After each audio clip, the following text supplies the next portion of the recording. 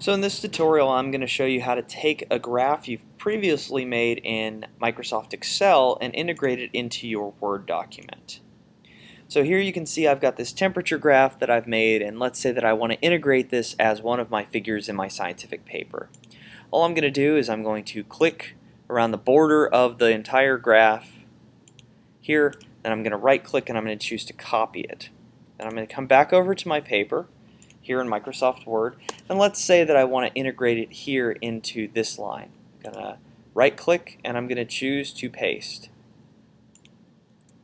Okay, so I've now pasted it. Now, a couple of things.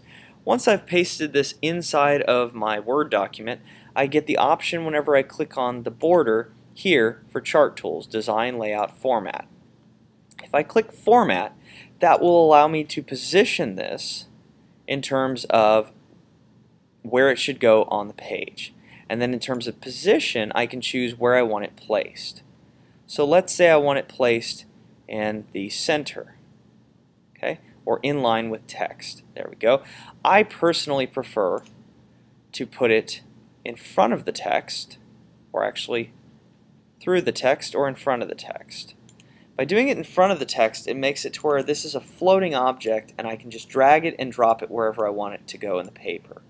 This makes it a lot easier to work with in the context of if I decide to move my chart, rather than it making the text format around the sides of it, it simply lays over the text. So then to get the text around it, I just have to hit return until the text goes beyond the chart.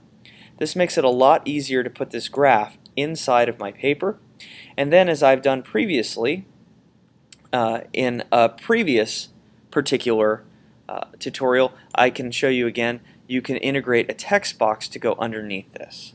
Okay, so insert, I can choose text box, simple text box, and this will be figure 1, determining the optimal temperature of lactase.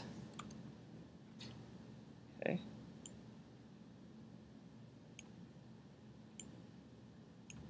Drag it around like that. I bold the text box again, and I don't want that border on the text box, so I simply come up here under Drawing Tools for Format, and I choose Shape Outline, and I choose the white option.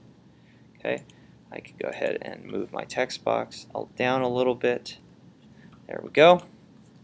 And again, I now have a chart or table or graph that is free-floating in my document, and I have its accompanying figure legend. So that's all you need to do.